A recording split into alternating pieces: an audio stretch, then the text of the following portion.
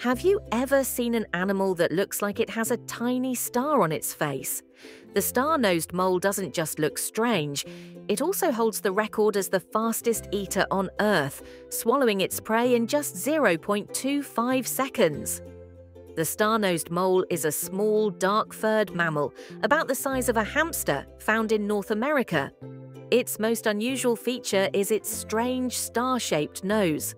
That star is made of 22 pink, fleshy tentacles, packed with over 25,000 touch sensors.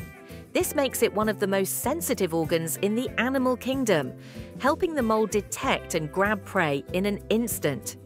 Unlike most moles, it is both a skilled digger and a strong swimmer. It even has the ability to sniff underwater by blowing bubbles and then breathing them back in to track scents.